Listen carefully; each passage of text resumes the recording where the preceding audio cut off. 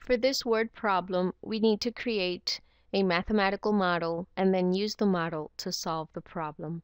A cyclist was run over by a car.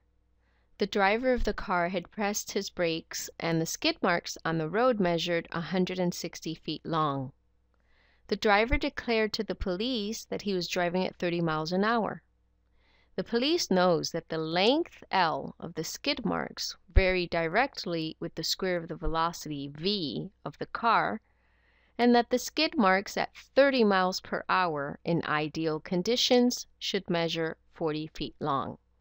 At what velocity was this car running before applying the brakes? So this is a very interesting situation. There are some skid marks on the road that let the police know how fast this car was driving. So we need to see if this driver is telling the truth. He said he was driving at 30 miles per hour. So let's make a mathematical equation here. It says here that the length L, so I'm going to write L, of the skid marks vary directly, that's a linear equation, so equals K, directly with the square of the velocity v. So that means I'm going to square the velocity. Okay? And now in order to create a mathematical model, I need to find K. So they give us some information. It says here that the skid marks at 30 miles an hour, that's the velocity, should measure 40 feet long. So that's the length. I'm going to plug in these values into this equation here, and I'm going to write 40 is equal to K, and V is 30 squared. And that equals K times 900. So if I want to find K, I want to isolate K. I divide by 900 each side.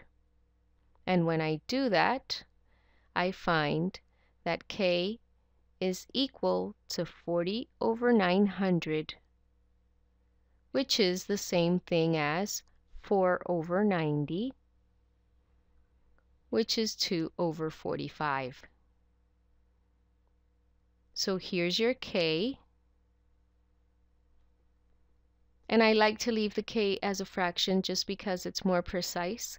And once you find K, you take this equation that we wrote initially and we fill it in with our K. So I'm going to rewrite it as L is equal to 2 over 45 V squared. Okay, now this is my mathematical model for this situation. I can use this model to answer the question they're asking.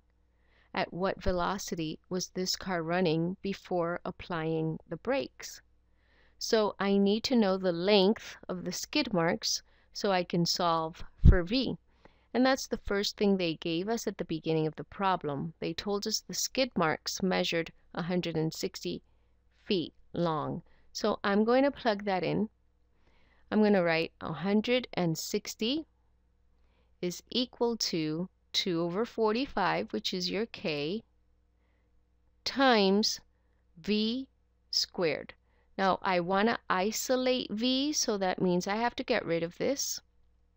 Okay, I can cross multiply 45 and 160. And that gives you equals 2 times V squared. And now I can divide by 2, both sides by 2. And I get that V squared is equal to 160 times 45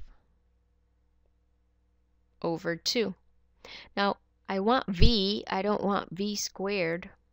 Okay, so I have to take square root both sides. So I'm going to calculate how much this is. Let's get our calculator. 160 times 45 equals, and then we divide by 2, and you get 3,600. So you get that v squared is equal to 3,600, and if we take square root both sides, we get that v is equal to 60 miles per hour. So this driver, who allegedly was driving at 30 miles an hour, was really driving at approximately 60 miles per hour. So he will definitely be in trouble for this accident. I hope you understood. I'll see you in the next example.